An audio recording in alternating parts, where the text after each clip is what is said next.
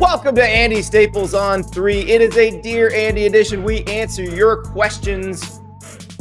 Also, I made Colorado Twitter mad Wednesday night.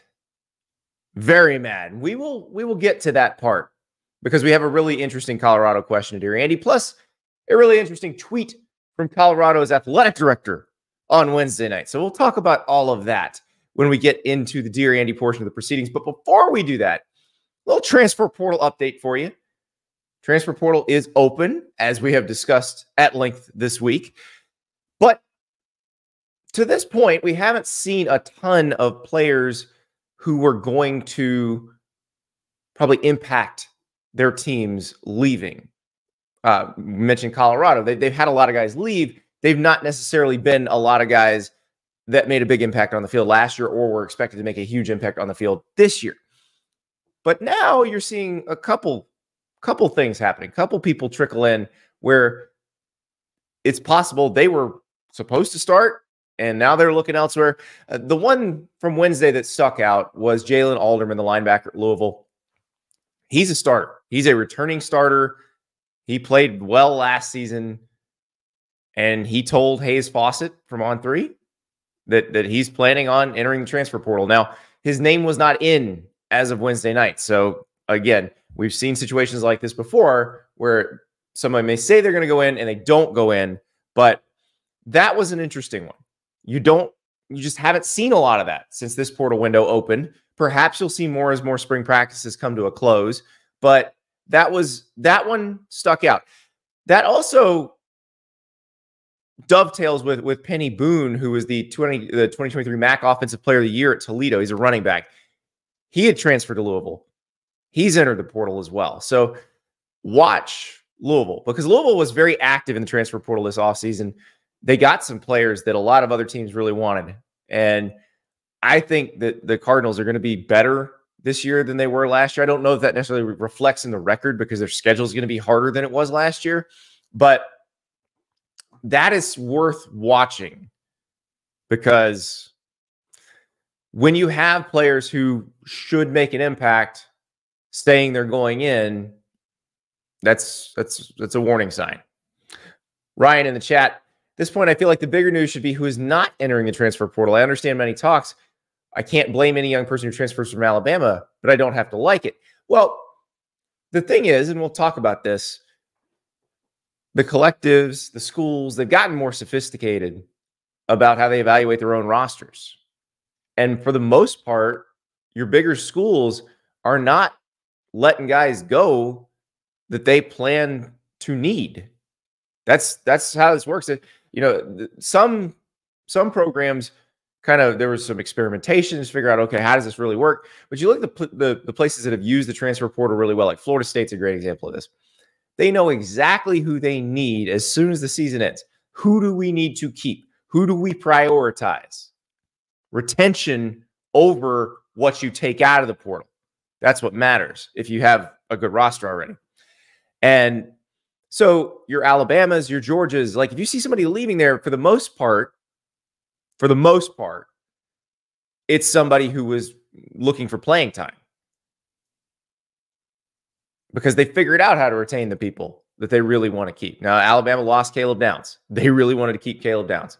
But that's pretty much it from those two rosters that we've seen somebody leave who they wanted to have be part of their team next year. All right.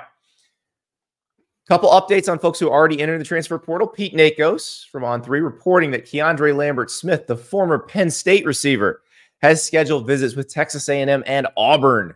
Now, Auburn is trying to upgrade at the receiver position. You saw Hugh Freeze talk about that, how big of an area of need it was. They got a big transfer from Florida Atlantic. They've got a freshman in Cam Coleman that everybody's excited about. That would make sense if Lambert-Smith were to wind up on the Plains.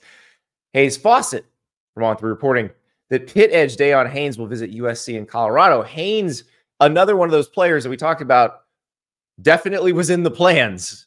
Played very well last season, was a starter last season. USC obviously needs to upgrade on the defensive line. Colorado needs to upgrade on the defensive line. So we will see where he winds up. But that is pretty much it. That's it. There's not a lot of players who are supposed to be starters, who are supposed to be very important players on their team next year that are in the portal right now. We will see if there's more. Because again, there's a lot of teams still finishing up spring practice. We'll get a little more clarity on that as the next couple weeks go by. But that's where they're at right now. Let's go to Dear Andy, because we have a ton of good questions, including one where our viewer Matt, who's a Georgia fan, has solved realignment. He solved it. I asked for people to send me their spreadsheets because I figured if somebody's going to pay 6 figures to a consultant to create a spreadsheet like the one we saw in the pitch deck yesterday with all the different divisions for the potential Super League that was basically DOA because the TV networks were like, nah, we're not doing this. But if they're going to pay people 6 figures for that, I've had people sending me those for free for years. So we're gonna talk about that. We are going to talk about Colorado. As I said, I made Colorado Twitter mad last night. Making Colorado Twitter mad, not really the same thing as making like Vol Twitter mad or FSU Twitter mad. Colorado folks, they're new at this. They don't quite understand how all this works. So, but we'll talk about that. And also a really great question about what programs need. Emphasis on that word, not want, need to win a national title sometime soon. But we're going to start with Pepe. And Pepe asks, why is the spring portal window not as exciting as everyone said it would be? Well, not everyone said that. I remind you, we had Pete Nakos on here the last couple of weeks telling you it's not going to be the complete wild, wild west. It's not going to be crazy. Now, Pete also said it could be a slow burn because, again, teams are finishing up their spring practices. We don't know exactly yet all of the depth chart decisions that are to be made. So there's still a chance that you could see some more players of consequence enter the portal, but it is not as robust as it was advertised that it would be in some places. And there's a good reason for that. Like I was just saying, schools and collectives have gotten a lot better about figuring out who they need to retain. So they make the deal, they know what the market rate is, they pay the market rate, and the player goes, oh, I'm making market rate here. I've been successful here. I don't have to move. Sounds awesome. That's where it's going. And a lot of markets tend to flow toward efficiency. And this is a completely unregulated market. So lots of laws of supply and demand and that sort of thing working here. The old invisible hand is at work here. And the markets tend to move toward efficiency as quickly as possible. And I think that's what you're seeing is that they've figured out, okay, these are the players we need to keep. Here's the amount of money we have. This is what it costs for a running back. This is what it costs for an edge rusher. And they make those decisions in December. Now, you're going to see some people renegotiate because they can, but a lot of people don't want to renegotiate 3, 4, 5 times. One, it's annoying. Two, people think you're a little bit ungrateful at that point. 3, if you're happy where you are, you just stay. And I think schools have figured out how to make most of the players that they want to keep very happy. But I will say that the reason this was advertised as a wild and crazy transfer portal window, and it made sense to advertise it this way, and it made sense that the transfer rules changed. Now, the NCAA officially began the process of changing them yesterday, and I believe as of end of business on Thursday, they will be officially changed so that undergrads can transfer as many times as they want and play immediately as long as they're in good academic standing. That's not a new situation, though. Remember, a federal court in West Virginia issued an injunction that basically invalidated the NCAA's transfer rules, said they violate the Sherman Act in December. So that's been the state of things since December. Everybody's known that this was coming. Everybody's known that you could, even if you hopped in the transfer portal in the December window and went somewhere, you could hop somewhere again in this window. Now, the one thing I do think is having an effect, and this is a rule that I get asked about quite a bit, is that SEC rule that says you can't transfer in the spring window and then play immediately at another SEC school. So if you're at an SEC school now, you can't transfer within the SEC and play this season. And I think that rule is having a cooling effect on everything. And the SEC folks have kicked around the idea in the past year or so of repealing that rule, because they ask themselves, okay, are we putting ourselves at a competitive disadvantage by not allowing this? And I think they keep coming back to any competitive disadvantage is outweighed by the calmness of not having to deal with all this roster movement, because a lot of SEC players only want to play in the SEC.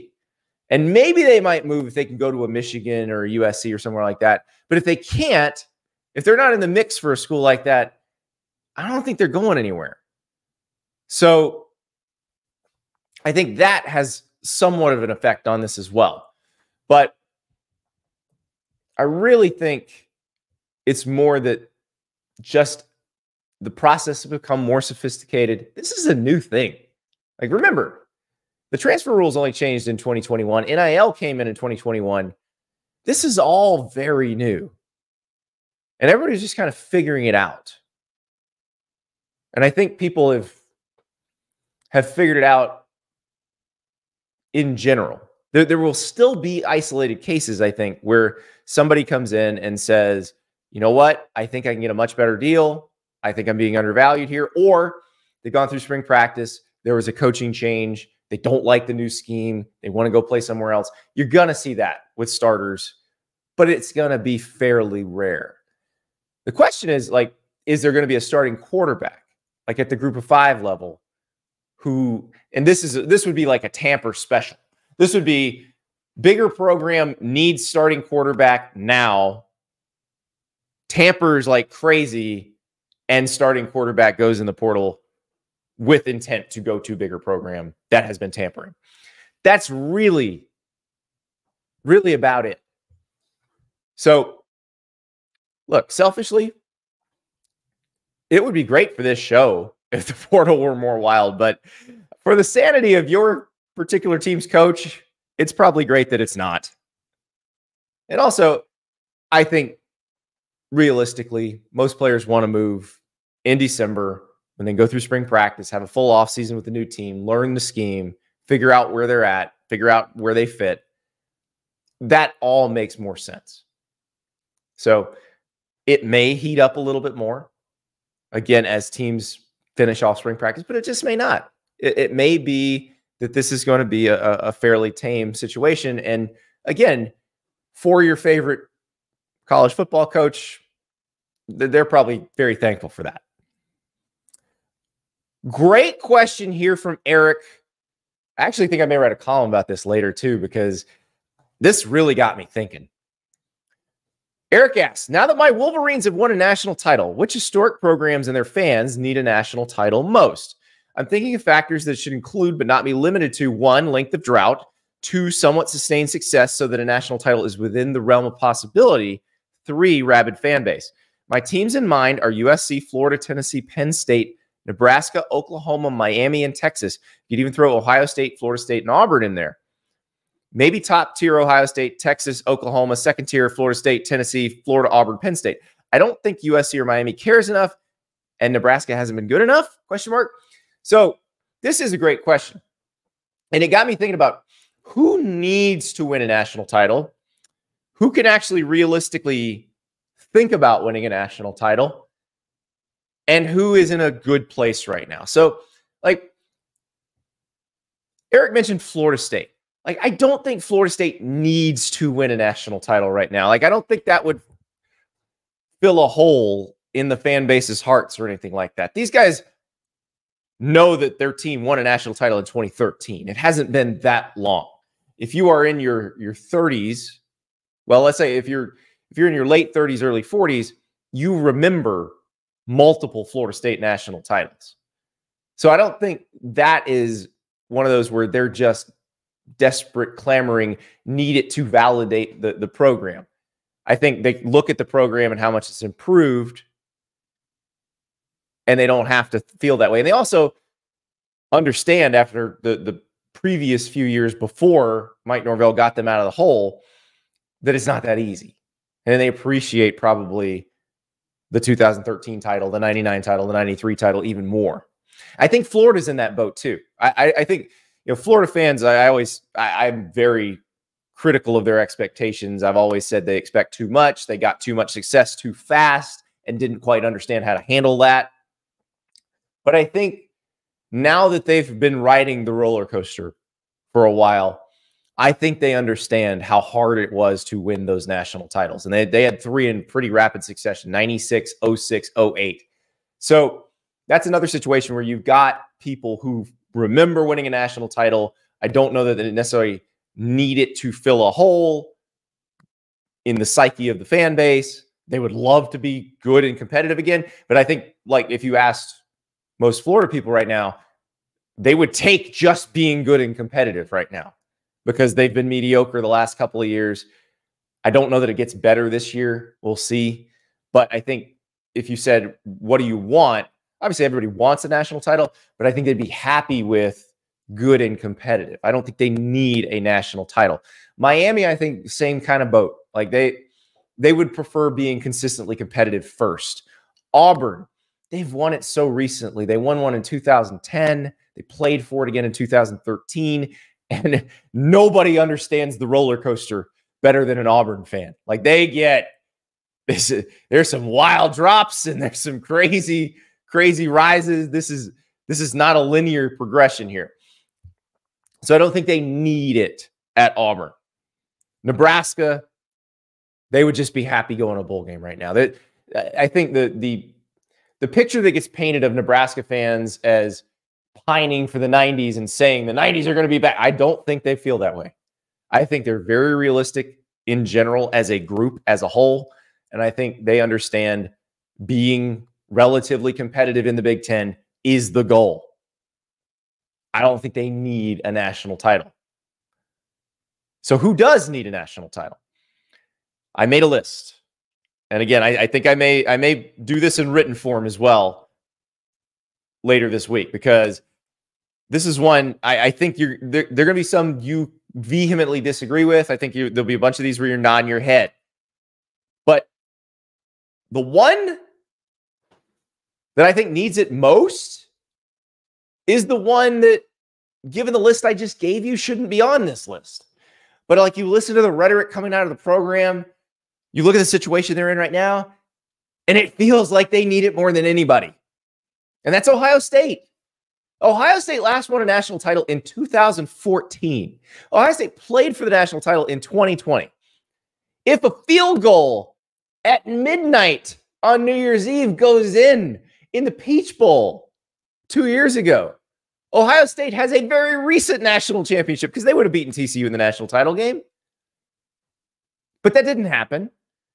What they have is a 3-game losing streak to Michigan and a bunch of almost there, but not quite, dating back to 2015, when they probably had the most talented team in the country, but didn't make the playoff because they lost to Michigan State. Psychologically, yeah, they need this. And then when you got Ryan Day standing on the 50-yard line at the spring game going, the season is about beating a team up north and winning a national title. Like, that's something a fan says. That's not something the head coach usually says. So, I mean, they're all in on this thing. And then you look at the roster. It is deep. It is old. They have then bolstered the deepness and the oldness by adding more talent out of the transfer portal. They're as set up as they've been. Like, I cannot remember a team recently that felt this national title or bust. I think 2009 Florida, maybe. They were coming off a national title in 2008. Tim Tebow, Brandon Spikes, a bunch of good players came back. They did lose a lot of good players too, and that came back to haunt them in the SEC championship game. But That season was just an absolute slog. Every game they were supposed to win by 50. If they didn't win by 50, it was a crushing disappointment. And then you had the SEC championship game. That's the one, Urban Meyer had to go to the emergency room when they got back to Gainesville because he was having medical issues. And a lot of it probably stress-induced because that season was just misery for everybody involved. And what's crazy is if there'd been a college football playoff, they probably would have been in it. Even the 4 team, they definitely would have been in the 12 team. And that team might have still won the national title because the Alabama team that beat them was good. The Texas team that Alabama ended up playing was really good. But I don't know that they were appreciably better than that Florida team. In a rematch, Florida might have been able to beat Alabama. 2015 Ohio State's the other one I could think of that felt this national title or bust.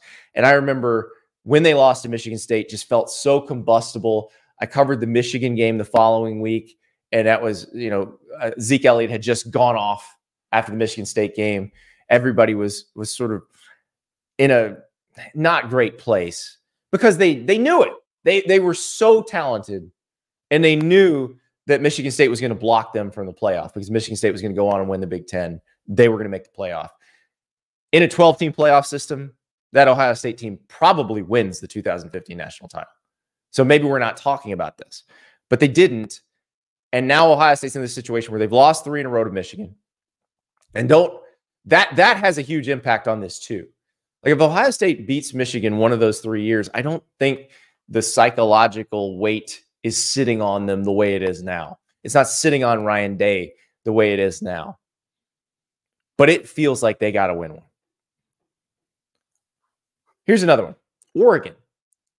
Oregon's the only one on this list that I made that has never won a national title. And Oregon has been the most common answer to the question that you often get. And this is I've gotten this mailbag question every offseason for the last 10 years. Who will be the next first-time national champion? The last first-time national champion was Florida in 1996. It's been that long since somebody broke into the club. Oregon feels like the team that can break into the club, but they haven't done it yet. They played for the national title twice since 2010, but they haven't broken through. And Dan Lanning inherited a really good situation when he got the job, but they have not lived up to their potential yet under Dan Lanning. I think they can. Obviously, he's a very young coach. We always talk about Kirby Smart and where he was in year 2, year 3 as a head coach, how different he is now after 6, 7, 8 years as a head coach. But Oregon had the most talented team in the Pac-12 last year.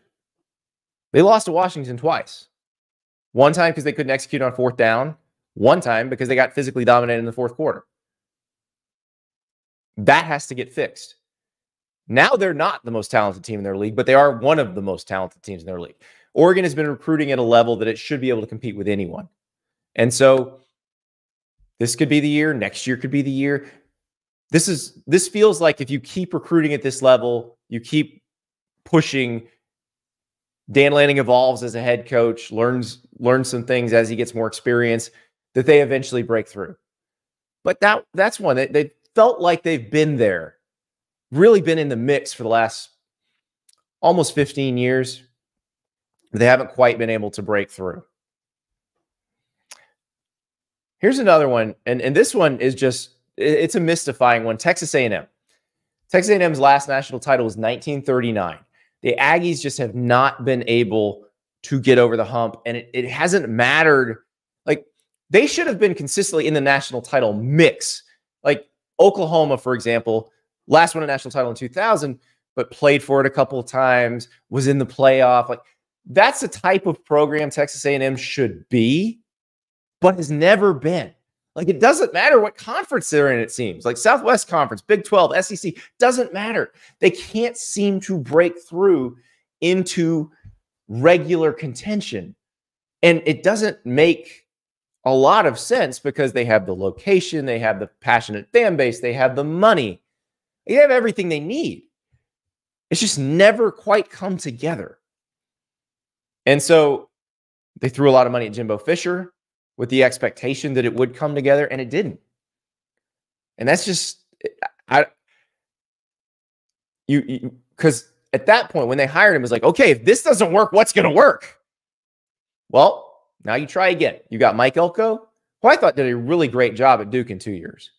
And actually, I think will do a better job than Jimbo Fisher did at Texas A&M. You've got a pretty decent talent base. So nobody's expecting Mike Elko to win the national title this year at Texas A&M. But if he could build on the recruiting that Jimbo Fisher was doing and then coach the team better on the field,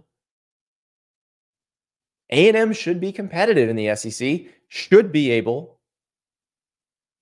to reach national title contention. But again, we've been saying that for like 60 years. So I don't know.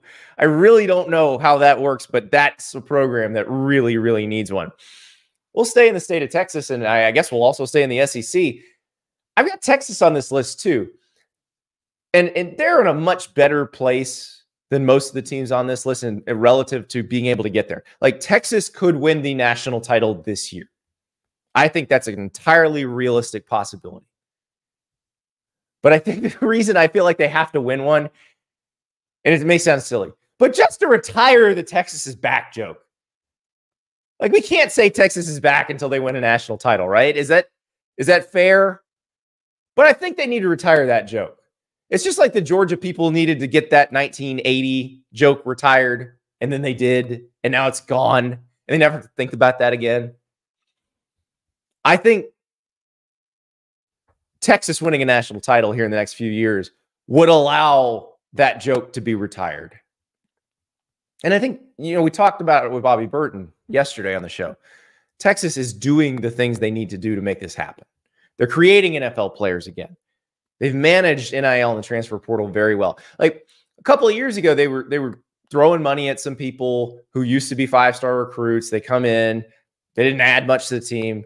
But you look at what they added last year, you look at what they've added this year, very strategic in the portal. They kept what they needed to keep and then spot recruited in the portal to replace very specific needs. Like you lose a Deion Sanders, get an Amari Niblack. That feels like a 1-for-1 substitution right there. That's a big, big move. They didn't throw money at a lot of people in the transfer portal. They went and got what they needed. Ryan, who's an Alabama fan, says they upped their competition and they're going to suffer the consequences in Austin, Texas. Hey, Ryan, didn't Texas and Alabama play a game last year in Tuscaloosa? How did that game work out? I'm just saying. It feels like they're pretty prepared for this. Maybe I'm wrong, but they feel like they've prepared for this. So I'm putting Texas on this list just to retire that joke. I'm also putting Oklahoma on this list. Now, Oklahoma's last national title was 2000, 24 years ago. That's a long-ass time, especially for a program that has been in the mix for national title contention quite a bit. Played for it in 2004, played for it in 2008. But here's what I will say about Oklahoma. Since the early 2010s, Oklahoma has not had what it is needed on the line of scrimmage to be legitimately competitive for the national title. And you saw that when Oklahoma got in the playoff against Clemson, against LSU. You saw where the deficiencies were. Like Barry Switzer was sounding the alarm about this in 2013 when he was talking about their D-line. He's like, where's the Gerald McCoy? Where's the Tommy Harris? Now, maybe David Stone, 5-star recruit, who's a freshman at Oklahoma this year. Maybe he's that next guy. But as you heard yesterday when we were talking with Eddie Radosevich and George Stoya, their offensive line is in a state of flux. This was going to be a transition year for their offensive line. So I'm not saying I expect Oklahoma to win a national title this year. I'm saying for Oklahoma to be as historically competitive as it has been, and Oklahoma is one of the few programs that is almost always good. Like Ohio State is always good. Oklahoma is probably the next most consistent program. They've had a few dips, like the late 90s, and that's pretty much it. So to be that, to continue to be that, Oklahoma must get better on the line of scrimmage. Must. Not an option. because in the league they're going into, if they aren't, they will not be competitive in the league. You have to be competitive at the line of scrimmage to win in the SEC. And the bonus part of that is if you're competitive in the SEC, you can compete for national titles. So that's really where they're at. Brent Venables, he'll get first crack at doing that. But I think Brent Venables has worked at Oklahoma long enough between the head coaching stint and the DC stint to understand that they will not accept mediocrity for very long. So you can't have these years where you have a transition year on the offensive line. Like, you should just be ready to reload. That's what Georgia does. That's what Alabama does. That's what you've got to be able to do. If you want to be what Oklahoma has been historically, but be that in the SEC, you have to be able to do that. OSU in the chat. Texas top 3 or top 5 in the SEC. According to FanDuel, Texas is a co-favorite to win the league. Georgia and Texas has the highest win total in the SEC at FanDuel, both of them with 10.5. So, again, if we're talking about right now, they're probably best positioned of the teams on this list other than Ohio State to do it this year. 2 more on this list. Love this question. Love this question because it gets you thinking. All right.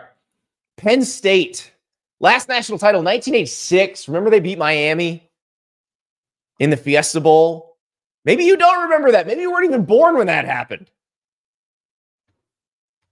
Penn State has been in a weird place. Like, for pretty much the entirety of the 14 playoff era, Penn State has been good enough to be close, not good enough to be in. The 12-team playoff will break that logjam. The 12-team playoff will get them into the playoff as long as they stay as consistent as they have been. But they still will have to prove they can beat a team like Ohio State or a team like Michigan. And I'm talking about the Ohio State, Michigan teams of the last few years that Penn State has not been able to jump over. They still will have to prove that they can beat teams like that. Like, you're going to see a team like that probably right out of the gate in the 12-team playoff. And so you're going to have to beat multiple teams like that to win a national title. But that's where James Franklin is. Like, they've lived on this plateau, and it's been good enough. Like, you can't say he's doing a bad job. They're winning double-digit games almost every year. But they want more. Well, now you can say the system's not holding us back. You've just got to win games within the system. That is the hard part. So James Franklin's he has new coordinators. Andy Kotelnicki comes in from Kansas. You're hoping that his creativity, and if you watch that Kansas offense, it was super fun. You're hoping that unlocks something in Drew Aller. I would think Tom Allen replacing Manny Diaz at defensive coordinator, probably going to be fairly equal. Manny was doing a great job. That's why he's the head coach at Duke now. Tom Allen is a very good defensive tactician. It didn't work out as the head coach at Indiana. That's a really hard job. Can Penn State beat these types of teams, though? That is what we need to find out. The schedule this year should actually give us a little better preview of that. It's not your old Penn State 2-game schedule. Like, they're going to have to work to get there. At West Virginia is not an easy place to start. West Virginia is going to be decent to pretty good again this year. They're at USC. They're at Wisconsin. They get Ohio State at home, Washington. Like, this is not going to be an easy trek through this schedule. But it should have them prepared. So if they're sitting there at 10-2 at the end of the season, to go into the playoff and be competitive. That's what they've got to be. One more. Tennessee. How many Tennessee people have as their online handle the phrase feels like 98? How many people use that phrase once a month? 1998 was a long time ago. 1998 was the dial-up era. Can't be living in there. Got to live in the now. And Tennessee, I think, has improved enough to where the fans can live in the now. But they want more, obviously. And unlike Nebraska, where the fan base has sort of resigned itself that this is not going to happen again. Tennessee doesn't have to feel that way. I think 2022 was a good example of why Tennessee fans should not resign themselves to anything. They can bring in enough talent to win and win big. They can be competitive in the SEC. They can compete for national titles. They have that capability. It's probably not going to be as frequently as, say, a Georgia or an Alabama. But that doesn't mean it can't happen quite a bit. So Tennessee needs to win a national title. Got to quit living in 1998. Now, look, that 98 team was amazing. Al Wilson, Peerless Price, T. Martin. That was a hell of a group. But they're all my age. We're old. Time to have a new set. So I think Tennessee can do that. I think Tennessee, I wondered as Tennessee kind of wandered through the wilderness for a while if that was ever going to be possible again. But 2022 convinced me, yeah, it is possible. They definitely can upgrade and be one of those top tier SEC programs. The question is, can they get over the hump this year? Can they get over the hump next year? When does that actually happen? When are they in the playoff? I think it's realistic to expect them to compete for a playoff spot this year. Should they win the national title? I don't know if they're deep enough for that. But once you're in the playoff, you got a shot. So I think Tennessee is one of those that we should be looking at as a potential playoff contender and as a team that can get back into that national title club. Great question from Eric. Thank you so much for that one. Again, I may have a column on that coming out too, because that got the old juices flowing there. This one from Marvin. Are Deion Sanders kids better recruiters than him? All right, let's get into this, because I made Colorado Twitter very mad last night. I guess it was 2 nights ago. We were passing around that Shiloh Sanders Instagram story. Shiloh is Deion's son. He plays safety. And it basically said, defensive transfers DM me. Offensive transfers DM Shedeur Sanders, who's the quarterback, who's also Deion's son.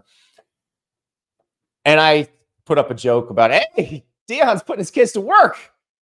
The resume line's going to be like starting safety and assistant player personnel director. And that didn't sit well with the Colorado fans. And they thought they got out. I was not the only one who said that, because everybody who follows this stuff says, okay, the way Colorado's building its rosters does not seem to portend sustainable success. They're not super aggressive recruiting high school players. They're not really getting a lot of impact players out of the portal. They have a great core in Travis Hunter and Shedeur Sanders and Shiloh Sanders, but they've not been able to put the big guys around them that they need to. And so the Colorado folks thought they had us last night, because Luther Burden, the excellent wide receiver at Missouri, put out a tweet, or maybe it was an Instagram story, said, transfers hit me up. And they're like, see, is Missouri also an unserious program? No, Missouri's not an unserious program, because Eli Drinkwitz, the coach at Missouri, he does in-home visits with recruits. He does school visits with recruits. He aggressively recruits high school players to try to build a foundation for his program. And maybe that's why they won 11 games last year. Like, if Colorado wins 11 games, I will not make fun of the way Colorado recruits. I promise you that. I'll be like, nope, Deion's got it figured out. But Colorado's not going to win 11 games this year. Colorado is going to have a tough schedule in the Big 12. I realize some of you think that because they left the Pac-12 and Oregon and Washington are gone and all that, that it gets easier. It does not.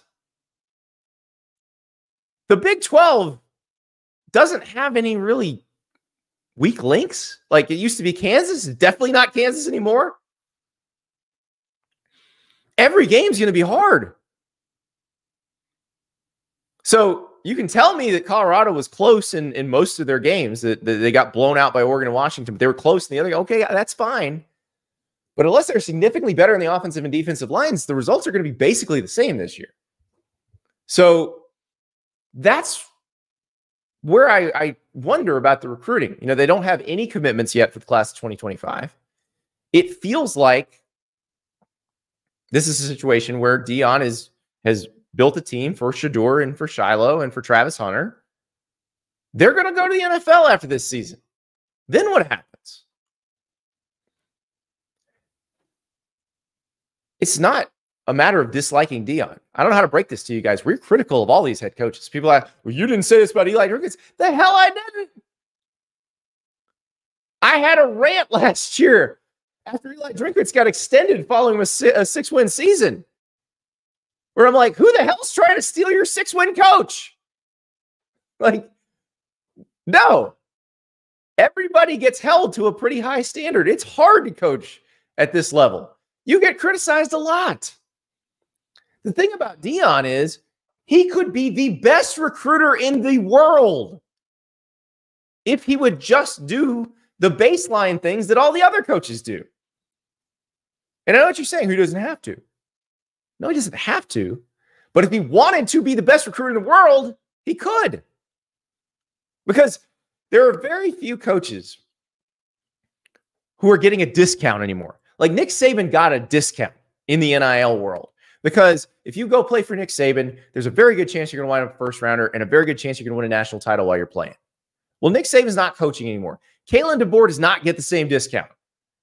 Kirby Smart probably gets a bit of a discount still. He's got a nice track record. I think if you're a receiver going to Ohio State, there might be a discount there because they've been able to put so many guys in the first round. Brian Hartline, maybe the best receivers coach in America. There are not a lot of discounts otherwise. Deion could actually get one because here's the thing. If you go play for Deion Sanders, his platform is so much bigger than every coach's, and he will put you on that platform. And your chance of making money, of building a brand, skyrockets. He can sell that. And I think he does try to sell that. But if he sells that a little bit harder, they could conceivably get more high school players that could build them a foundation to be a really good program. But that's not what they're trying to do. So it's not a dislike of Deion Sanders. I think he's entertaining as hell. I think he's been good for Colorado. I know some people are like, well, if he leaves, where are they? Well, they've sold sorry, I almost cussed there. They've sold a lot of tickets. If he leaves, they're in a better place still. But the thing is, he has the capability to be a very, very special coach. He's got to choose to want to do that, though. So that's really all it is. The potential's there. But I'm not sure that he wants to do that. As far as are Shiloh and Shedeur better recruiters? I'm sure Shiloh and Shedeur are amazing recruiters. And there's nothing wrong with your players recruiting. Every good program has its players recruit. Just like Luther Burden recruiting from Missouri. Like you want your best players to be your out front guys. That's what you put when you bring in people on visits, you put them with your best players if you really want them. But there is a way that this has been done for years, and you can say that, well, Deion's doing it differently. He's playing four-dimensional chess. He's not playing four-dimensional chess. The way it's been done for years has been done for years because it works. Like, what Alabama and Georgia and Ohio State do, it works. There's a reason they keep doing it. Even though the system has changed, even though NIL exists now, even though the transfer portal can allow you to get more experienced players to come in. There's a reason they keep going after the best players in high school and making sure they get them. Because it works. So we'll see what happens with Deion. But if this is the roster building strategy, I don't know that it's going to be successful long-term. I don't know that it's going to be successful this season. Also, had a tweet from Rick George, the Colorado AD. So this is after Alton McCaskill announces that he's going to go in the portal. Alton McCaskill is a running back that Colorado got last year from Houston. And Alton McCaskill was really good as a freshman at Houston in 2021, missed the entire 2022 season due to injury. He redshirted at Colorado last year, played in 4 games and then redshirted, and then he's leaving. Now, I don't get the sense that of the guys that Colorado's lost in the portal, and I believe the number is 11 right now in the spring window. And remember, they're still practicing. Like, they're still doing spring practice till the 27th. I don't get the sense that these are guys that they were expecting to be giant contributors to this team. But Rick George did chime in on a tweet from a Colorado fan saying that the Colorado fan said the portal window has been brutal. Rick George, the AD, says, thank the attorney generals that filed the temporary restraining order. Okay, I question that. One, because your coach's roster building strategy has been churn through the portal. So you'd think you would have wanted that to happen. You'd think you'd be fine with players being able to transfer as many times as you want. Also, let's discuss how accountability works here for Rick George. So Rick George would like you to blame the attorneys general who brought the lawsuit that pointed out that holding non-employees to non-compete clauses might violate the Sherman Act. That competitors colluding to make a rule that holds non-employees to non-compete clauses would violate the Sherman Act. It's not the attorneys general's, is that how you say it? I think that's how you say it, fault that you were breaking the law. Like, the schools were the ones breaking the law, not the attorney generals. They weren't breaking the law. They simply pointed out that you were breaking the law. So look inward, Rick George. Blame yourself and your fellow athletic directors and fellow school presidents, because you were the ones operating the horizontal price fixing scheme. Now you have to fix it. But it is interesting hearing this because, like I said, I didn't get the impression that Colorado was all that broken up about who they've lost in the transfer portal this spring, because the churn seems to be the feature and not the bug in Deion Sanders' roster building strategy. So what is the issue here? And I think I thought back to a conversation I had with Lane Kiffin before spring practice, and I think this may be it. So Lane Kiffin admits that part of the reason why he was so aggressive in the transfer portal early on, and especially with guys who had 3 or 4 years of eligibility remaining when they got to Ole Miss, was once they transferred, as long as they were undergrads, they couldn't transfer again and play immediately. They would have had to sit out a year. Well, that injunction we talked about that happened in the federal court in December in West Virginia, that eliminated that as a strategy. Like, you couldn't keep those guys. Like, it was a way to force development on them, essentially. Because just like you used to be able to keep the guys you signed out of high school because they would have to sit a year if they left, suddenly the guys you took after their first transfer would have had to sit a year after they left. And Kiffin was like, well, we're just going to have to adjust. They changed the rules. Going to have to adjust to that. And you haven't seen Ole Miss lose a lot of those guys. Colorado's going to have to adjust to that, because if that was a strategy, and it wasn't a bad strategy, as Lane Kiffin has demonstrated, they're going to have to adjust to that. But yeah, don't blame the AGs. You were breaking the law. They were only pointing out that you were breaking the law. Now you get to deal with that. All right, next question from Crawford. And this is a really interesting one that we're probably going to have a lot more debate about as we get into the season.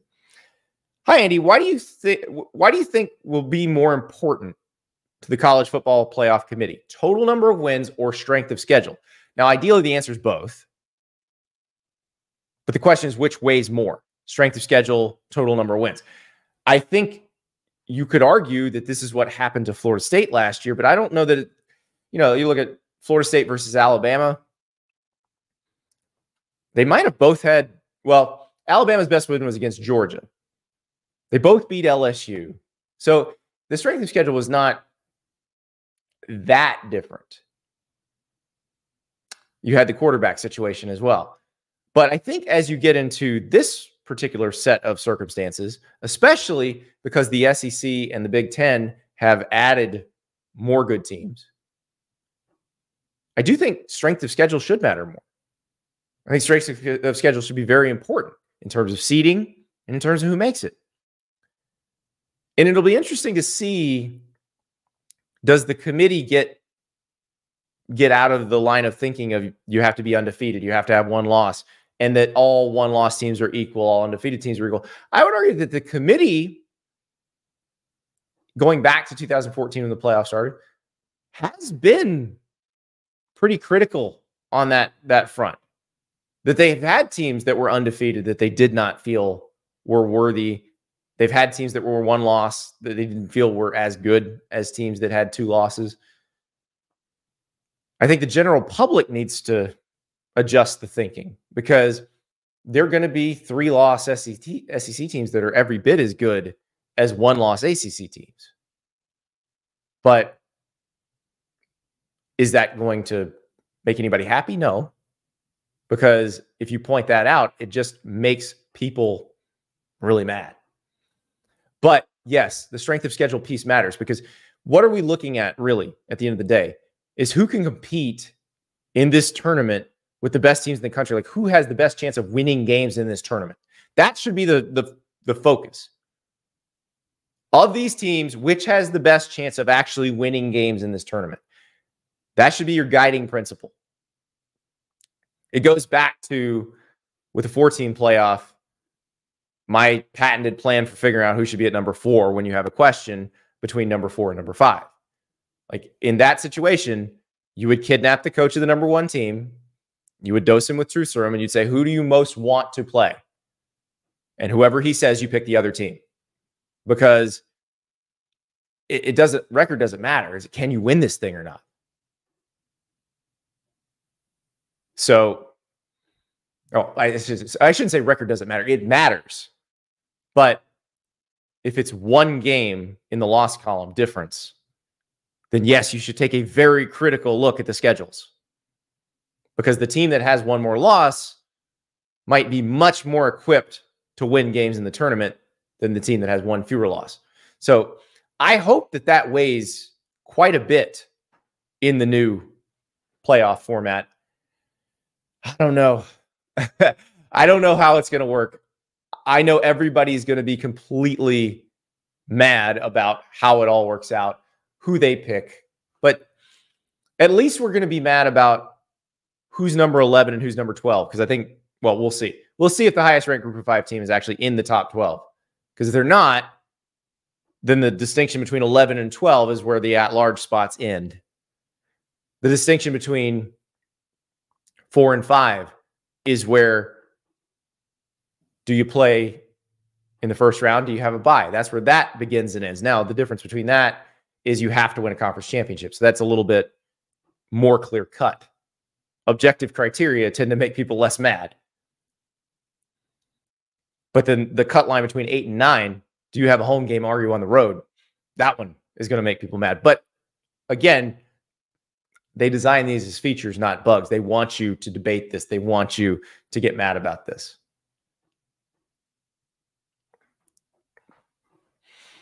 I hope strength of schedule is a serious component of this. I think it will be, but again, we got to wait and see. Next question from James. In the Wild West era, are scholarship limits still a thing? What's to prevent a school from signing 100 walk-ons to NIL deals big enough to pay their own freight? Nothing. Absolutely nothing, James, except there are only 11 spots on the field, and you typically have to play if you'd like it to make it to the NFL. So that is probably the most important factor keeping this from happening. Everybody warned against this, and everybody who warned against this probably failed economics in high school, because resources aren't unlimited. Money's not unlimited. You have to decide how you want to use your money. If you're using your money to pay for 100 walk-ons or to boost your roster to 100 scholarship players, quote unquote, with 15 more walk-ons, then you're not using that money to retain your best players. Those best players are more important than the guy occupying roster spot number 96. And I say this as someone who used to occupy roster spot number 135. Like, you're not that important. The guy who occupies roster spot number 3 is way more important. He's where you spend the money. And the fact of the matter is, and I think we're seeing this play out in the transfer portal in spring. Who's entering the transfer portal? Guys who aren't really going to play at the schools they're at. They want to go find a place to play. So the problem with your plan is the guy who would be roster spot number 90 at a massive contender program could start at some power conference programs, could definitely start in the group of 5,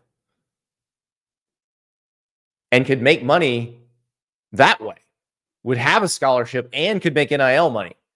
Not as much as if they were roster spot number 3 at the big power program, but they're not roster spot number 3. They're roster spot number 90. So it's just simple economic decisions that are being made en masse. And that's why it's really inefficient to do it that way. And like I said earlier, markets crave efficiency. They flow toward efficiency.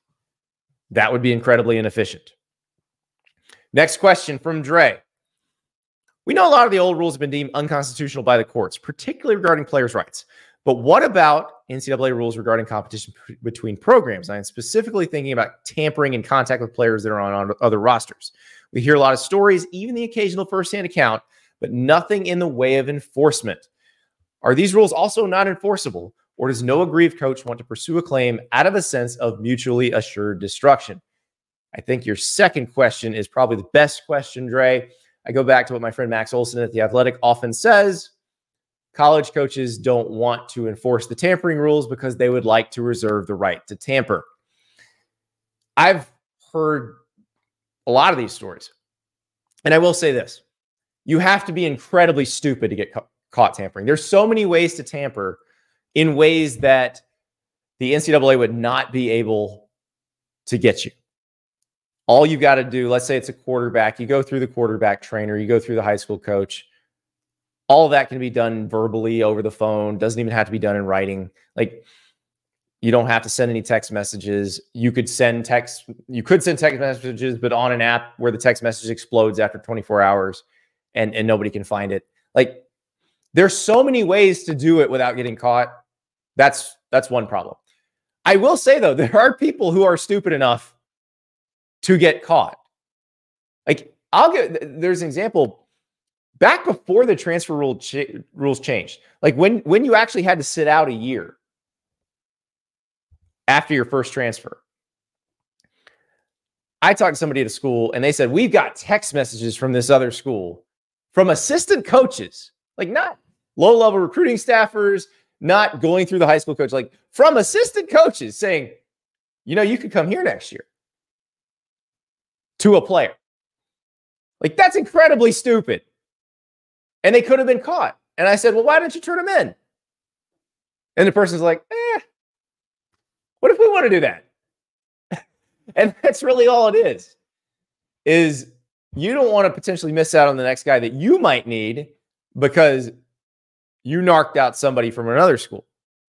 So, yeah, they could enforce these rules if someone's stupid enough to break them that blatantly. And sometimes they are stupid enough to do that.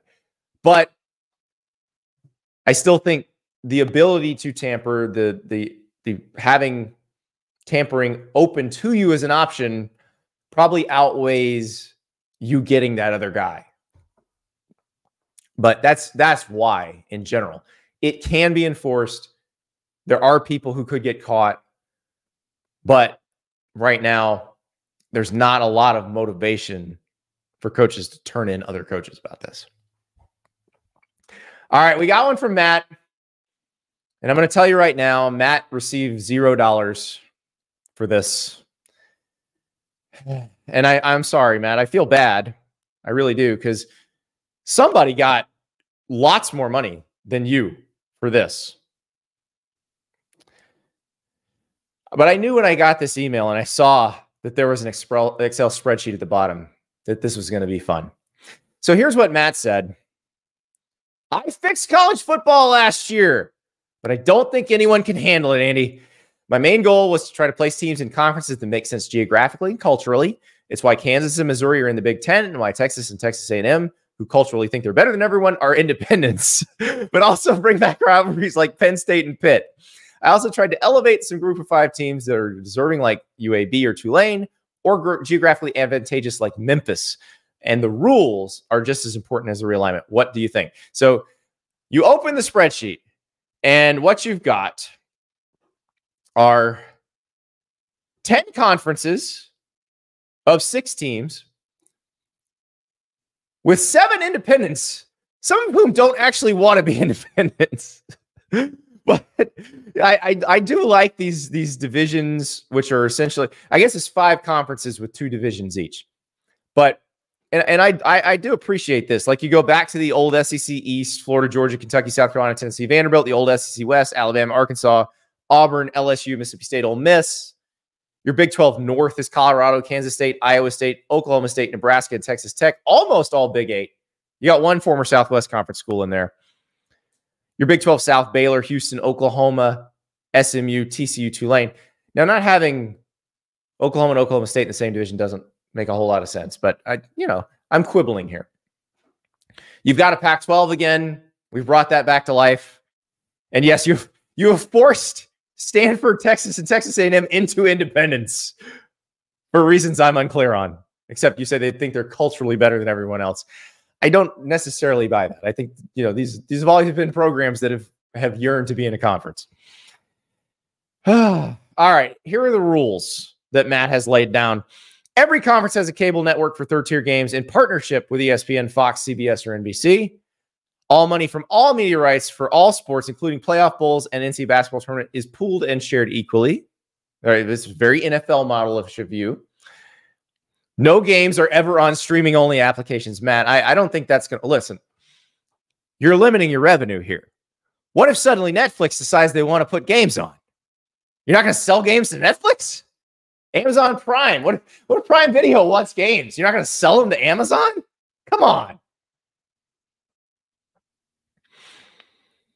Your out-of-conference games, no more than 2 games versus the group of 4, 1 group of 4 and 1 FCS. At least 2 out-of-conference games must be against your power conference or independent teams. I like that. There's like a tournament for independents that he's got. And again, Texas and Texas A&M are independents against their will, which I truly enjoy. Matt, I don't think it's going to work. I do appreciate the effort. I'm sincerely sorry that I can't pay you $427,000 for this, like someone probably paid some consultant for that pitch deck that we saw earlier this week for this Super League that got proposed that was dead on arrival. I'm sorry about that, because I think you probably put in the same amount of work and you probably put in more thought. So I am, again, very sorry that I can't give you $427,000 for this. All right. One more. This one's from Arthur. It's a long question, but it's a good question. Andy, it's always interesting to hear how insistent you are that college football fans either love or like or don't mind all the major changes that have gone on the sport over the past few years simply because, quote unquote, they're still watching, i.e. ratings, however you want to measure them, are either holding steady or going up. And I guess that's the easiest way to measure something like fan engagement in general, but to me, it doesn't tell the full story. I'll give you my personal perspective. I'm a 46-year-old Georgia grad and fan, Athens native, season ticket holder since I graduated from UGA, and my family has always had tickets since before I was born. I've been to hundreds of Georgia games, watch every game and I can attend on TV, and have always been a massive fan. I'm on a Georgia message board a lot, though no other social media, and listen to your podcast and some from the athletic guys, Ari, David Ubben, etc. Fine people all. So I have a general knowledge of the national landscape of the sport. In general, I'd like to say you would classify me as a very engaged college football fan. But I'll be honest, I can't recall being less interested or excited about Georgia football or college football in general than I am right now. I rarely watch many games other than Georgia games outside of massive matchups and playoff games. I quit following recruiting several years ago, care even less about it now, since at least half of any given signing class, even for a recruiting juggernaut like Georgia, will never set foot on the field for the team that signs them. I don't mind players getting paid or having some ability to transfer in concept, but the way it's operating at the moment is a joke. Very few players are actually getting compensated for their name, image, and likeness. It's just pay for play. And they're holding schools and, in truth, their fans through collectives, since schools can't pay NIL money, hostage with the ability to bolt for greener pastures at the drop of a hat, seemingly as many times as they want.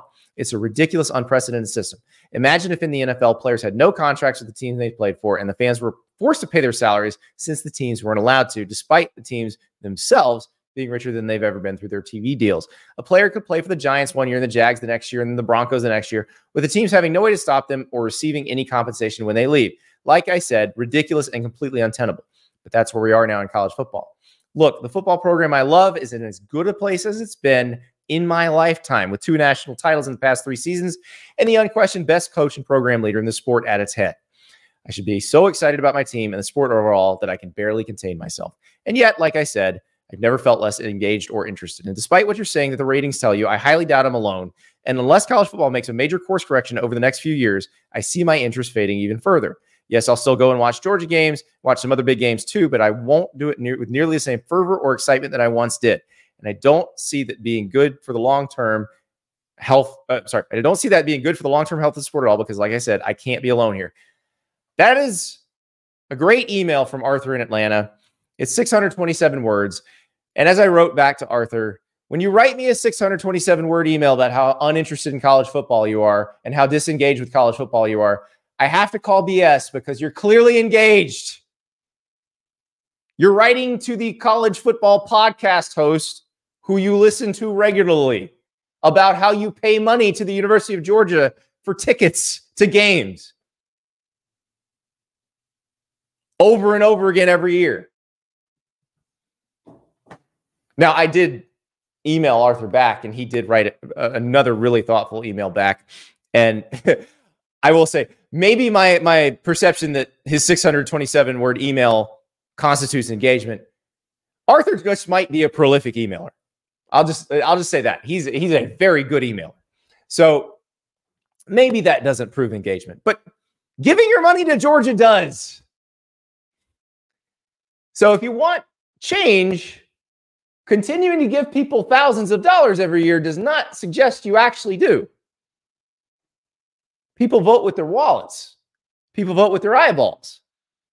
Your wallet is buying a place for your eyeballs to be every Saturday. So again, you can tell me you're not interested, but your behavior suggests you are. So when I keep going back to the ratings and saying the ratings are telling us you're lying to us when you say that this is destroying the sport, we know that. Your behavior tells us what you're doing, not what you're saying. Now, I agree with Arthur on a couple of things. He's right that the system that is in place now is untenable, unsustainable. The double charging of the fans to pay for the players is not going to keep happening. It can't.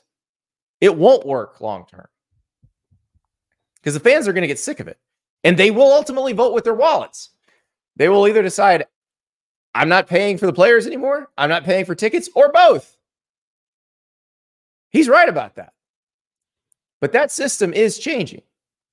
It doesn't have a choice but to change, because they can either continue to operate like this with no rules whatsoever, because that's the only way they can keep from getting sued,